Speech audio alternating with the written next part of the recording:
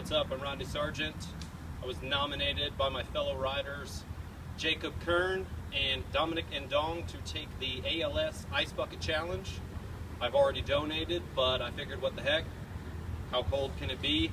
I'm going to take the challenge, so definitely accept your challenge, and I'm going to nominate 3 people behind me to take the challenge as well. I'm going to nominate Aaron Twite, Ramon Smith, and Kyle Grove.